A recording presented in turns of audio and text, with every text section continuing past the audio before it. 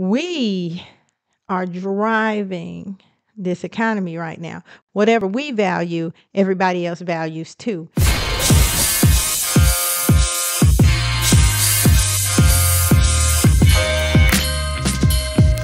She is dark as obsidian, and as light and beautiful and bright as the sun, the salt of the earth, fire burning and water dripping.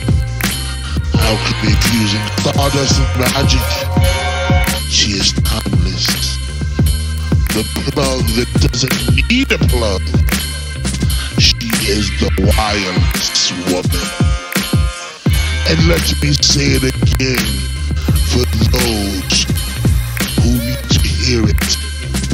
The black woman is God. Let me say it again. The black woman is God.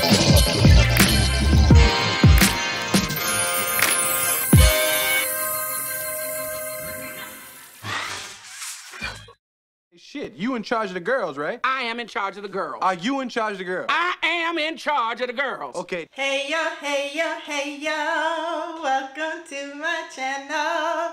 Hey yo, listen up, listen up. Hey yo, I am your girl, Debbie and Nikki, the original wireless woman.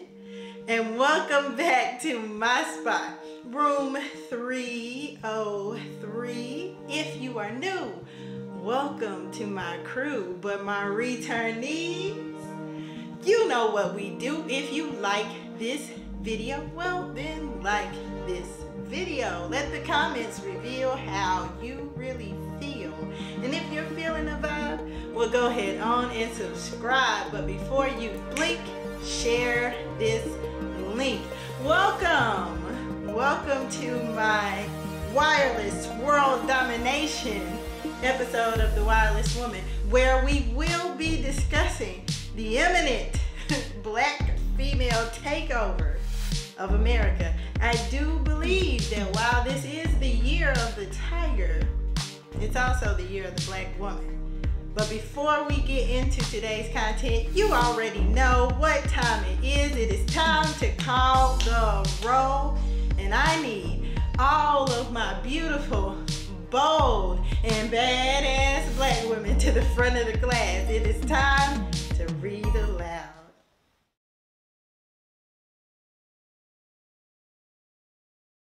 Back then, they didn't want me. Now I'm hot and they all on me. Back then they didn't want me, now I'm hot, they all on me. Back then they didn't want me, now I'm hot, they all on me. In today's episode, we're going to be talking all about the imminent black woman takeover of the world. But before we get into today's content, do me a favor and like this video. Why? Because when you like it, well, I love it. Also, take a look down in my description box below. I have links for how you can purchase some of my books, which are way more interesting and exciting than I am most days. But you can also see the links to my PayPal and my Cash App, should you so desire to support my channel in any way. Everybody wanna be black, but don't nobody wanna be a nigga. I mean, is it just me? Or does it seem like everybody wants to be a black woman nowadays? But girl, who finna pay that back? Nobody, baby. I feel you. Don't like you, but they watch you and they copy you. So give yourselves a round of applause. Only problem Gucci, only problem Gucci, them to ass pop. Like everybody.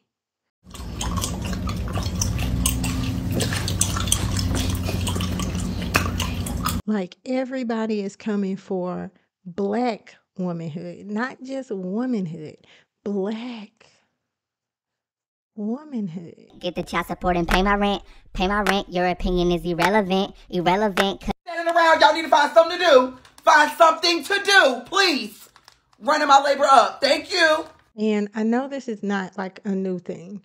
We've seen this evolving for quite some time. You know, women of other races and cultures embracing the thick hips and large buttocks and the thick lips and, just the natural hairstyles and braids and the culture, the vernacular, just all things Black woman. But what I find to be such an interesting development is how much Black men are capitalizing off Black womanhood. I mean, I'm constantly turning on these apps to seeing wigs and beards, like wigs and beards. Your hair sounds like a mess. Yeah, that's because it is, honey. Where's my package? Let's start with your name. Can we do that first? You not gonna say nothing?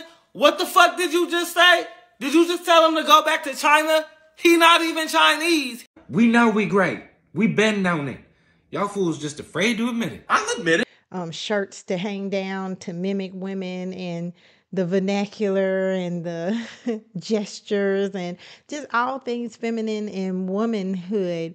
And this is not going to delve into the whole transgender agenda because I have a bigger fish to fry on this particular episode, but it's becoming quite pervasive.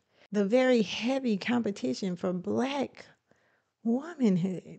Like, think about what I'm saying. I don't understand the point that you're making. You get Viola Davis on the Grammys talking about how, Black women, particularly older Black women, don't have these roles to play, these Meryl Streep roles to play. The only thing that separates women of color from anyone else is opportunity. Meanwhile, on the other side of town, Tyler Perry has made millions, multi-millions of dollars off of being the same older Black woman that wouldn't be able to star in a movie if she was indeed a biological female. The hell I am? I know, hell no. Like, do you see what I'm saying? Like, there's even a gender pay gap for being a woman. That's like really weird to me that men and pretty much anybody other than Black women can capitalize off of being a Black woman. We are one of the most upwardly mobile groups. We are some of the largest spenders as far as driving the economy. We're one of the largest forces that drives the American economy.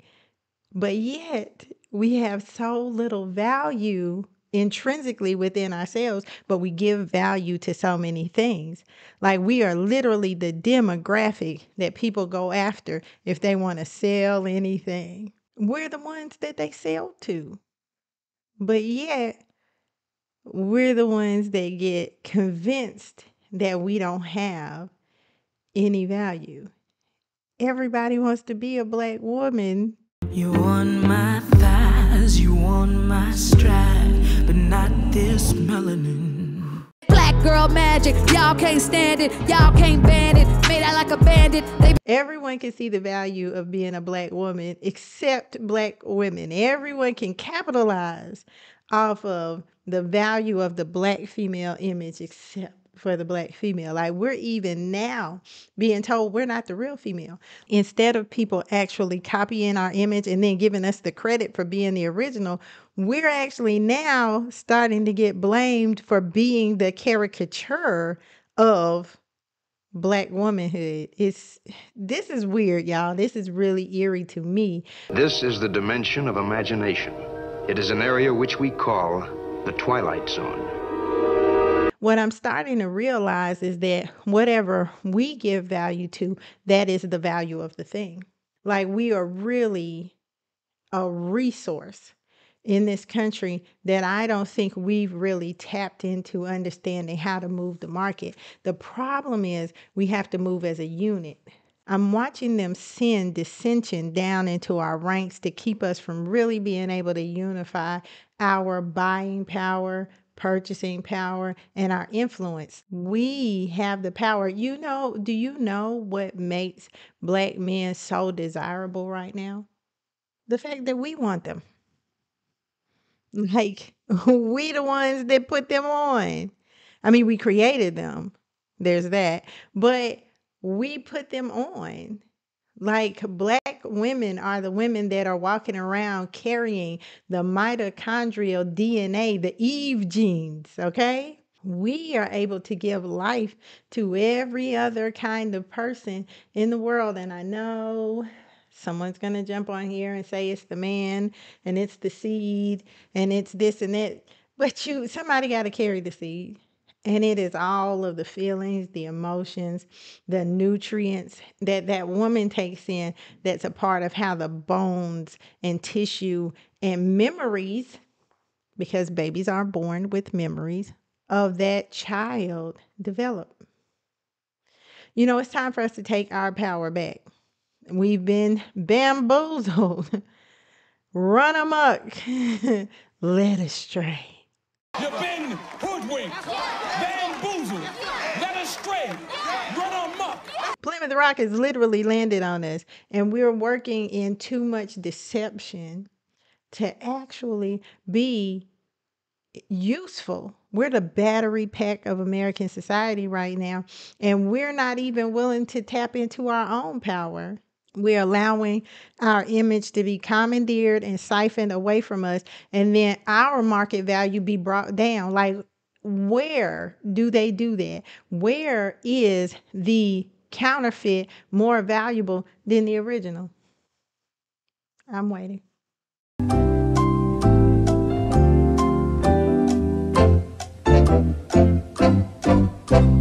We have to get to the bottom of this conundrum, how we got here. And we have had every single population in America turned against us now, all the way down to our own men who are actually capitalizing off of our image.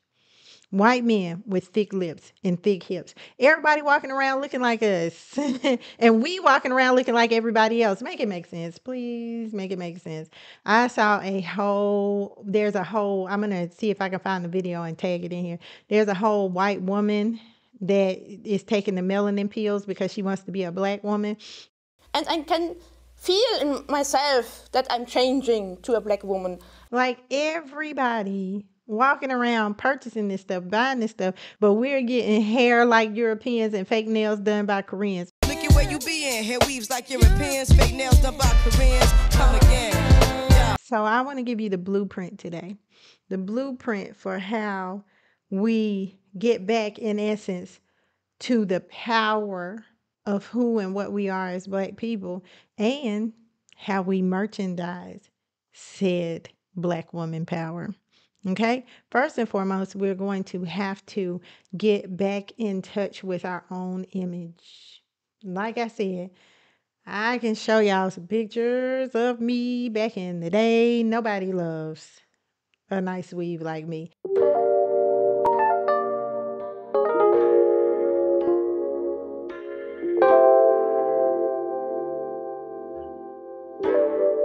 Nobody loves a nice nail design like me. But during my Wireless Woman journey, when I unplugged from deriving my energy, deriving my self-image from the opinion of other people, especially when they weren't even judging me for me, they were judging me for my proximity to whiteness. They were judging me for my proximity to what most men find desirable. It didn't allow me to be unique. It didn't allow me to be myself.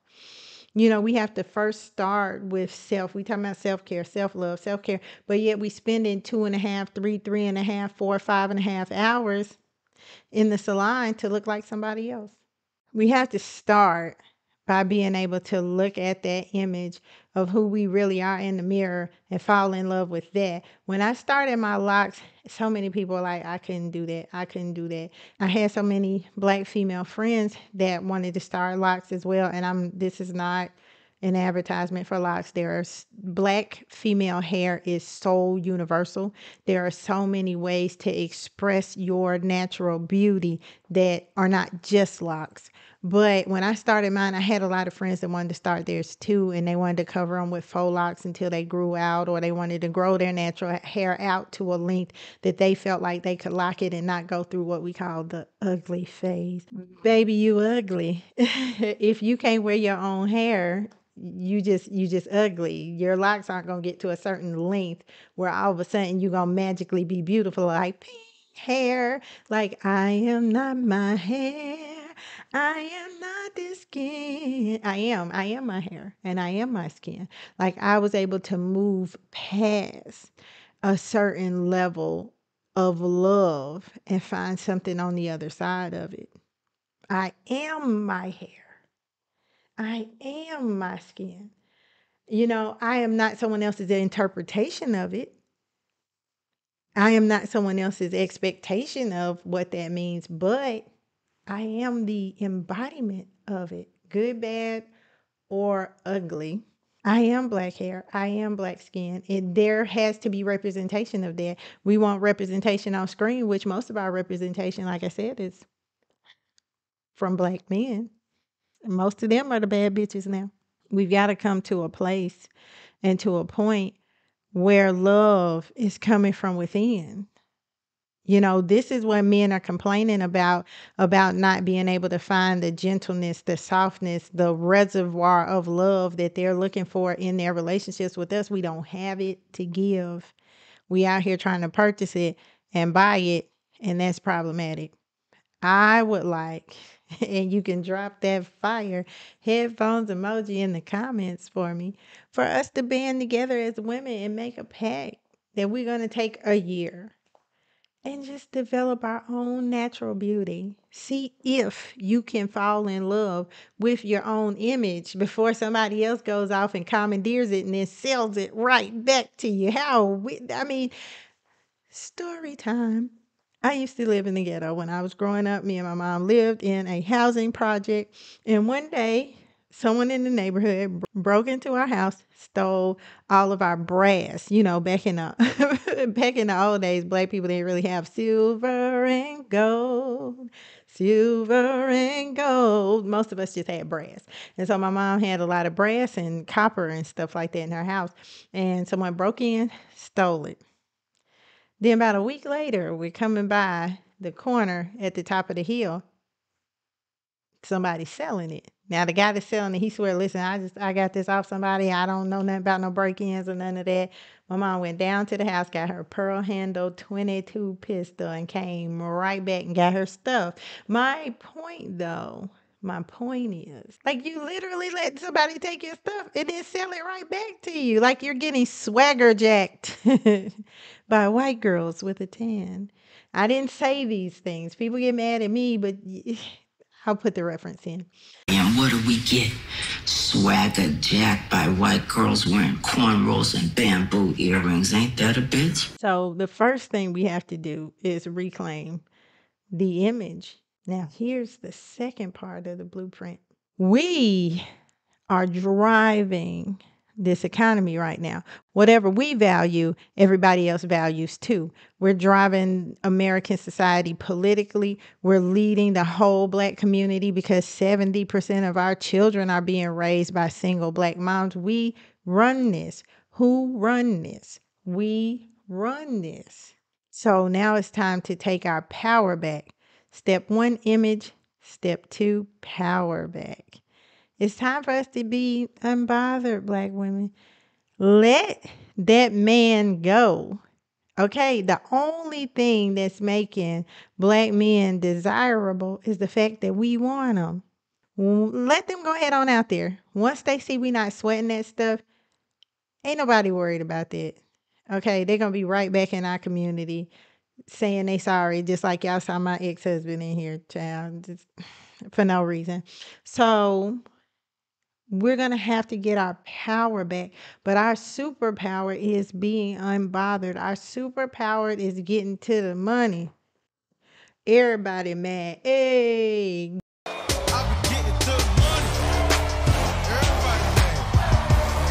Getting to these degrees, getting to these businesses that we're starting. Like, let's take a year and focus on that. You know, focus on how we can build power bases, economic power, political power, and put this community back together. We're running it anyway. I'm not asking you to do anything you're not already doing. I'm just asking you to be intentional about it. That's it. Part 3. Once we get our image back and then we take our power back, then that's when I got to teach you how to stunt on these haters. Then once we start to have a plan, once we start to work out this blueprint, we can really, really take our place at the head of a lot of industries. Like I just recently, during the panorama, I left the government industry. I've always worked in government for like almost 15 years. I worked in government and I moved over into banking. And it was really a faith move. Like I don't really talk on here a lot about what God is doing in my life, but I told y'all way back in my End of the World as We Know It episode that we were going to start to see Black women in finance. We're the only ones that can make $1 out of 15 cents. Like we are the least paid people in this country other than Hispanic women. And we've been doing this. We've been started at the bottom, Drake style. And look at where we are. They're watching us. They're seeing how we crawled out of crack single motherhood and the ghettos in the 80s to be where we are now. And they're saying, listen, these are the people that we need to run these industries. Engineering, finance, construction. Like Black women, it's your season. It's your time. Like you literally are just walking through the door blacking as a woman and getting these jobs. Apply for something you're not even qualified for. I did and I got it. I sold myself like I was selling ice to some Eskimos. I don't even know. You know, I had to see a value in myself that came from reclaiming my image and came from reclaiming my power to understand that I am needed now. Like when they called me for this particular position, these were the words I heard God say. He said, you are going to bear the cup now. And only people who are very well versed in the biblical scriptures know what a cupbearer is and how significant to the kings and the changing of the tides cupbearers have been. If you're not in that room with the king, how do you know what is happening in the kingdom? And we are being sent out to infiltrate.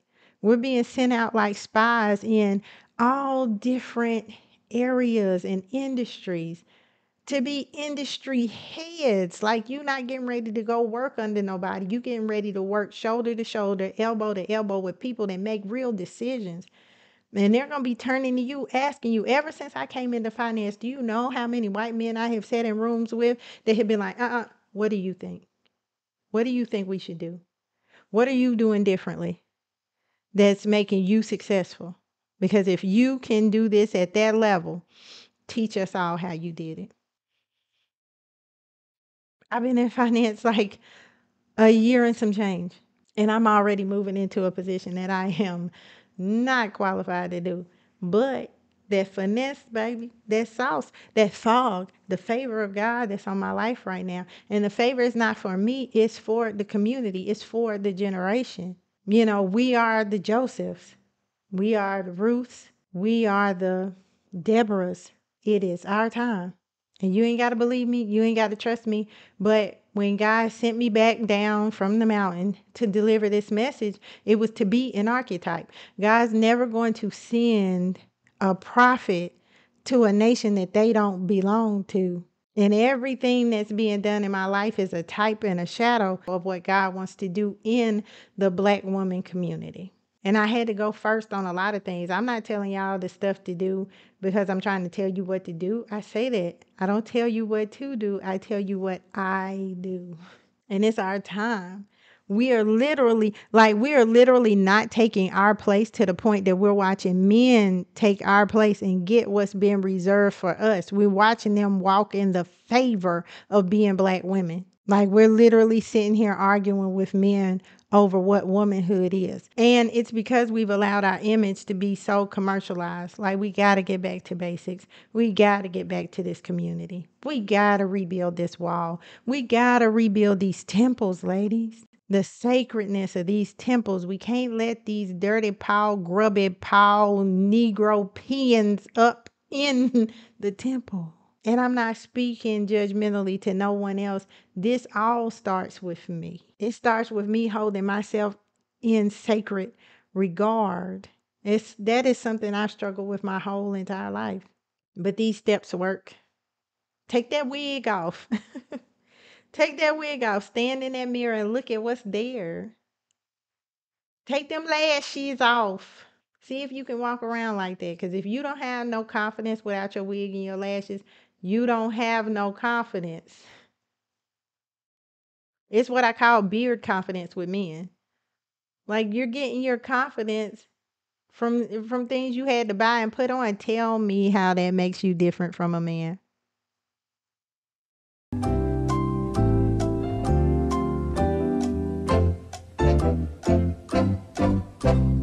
Tell me how that makes you different from a man who's getting his womanhood from a wig and some lashes. And like I said, this is not a slight at the transgender community. Anybody that want to come and help the black race, I'm with you. You know, I love gays. I love trans men and women. If you for the black cause, if you are here to fight oppression and injustice, then we're all friends. But this is an address to my black women saying, go get your power back. Go get your power back. Get your image back. So that we can power up on these people. So that we can level up on these people. The world is waiting for what's next. The world is waiting and watching for us to do this. Goldman Sachs is giving out all this money to black female entrepreneurs. The whole entire world want to see what we will invent, what we will come up with next. So they know what to do. And everybody believes we can do it. Everybody is proving that by how important we are to them right now. Everybody thinks we're a threat. Our own men are scared of us. But if we're busy trying to be what everybody else wants us to be, we're not going to take advantage of a golden opportunity to be what we were destined, born, and called to be. Because as always, I am your girl, Debbie Nikki, your neighborhood wireless woman, inviting you to be unplugged, unbothered, and unleashed. If you're picking up what I'm putting down, go ahead and drop that fire headphones emoji in the comments. I look forward to engaging with you there. But until the next episode, class is now dismissed. You stole my soul from me, took all the love I had and left a hole in me. And now you wanna take control of me, but I'm heartless, heartless. You stole my soul from me.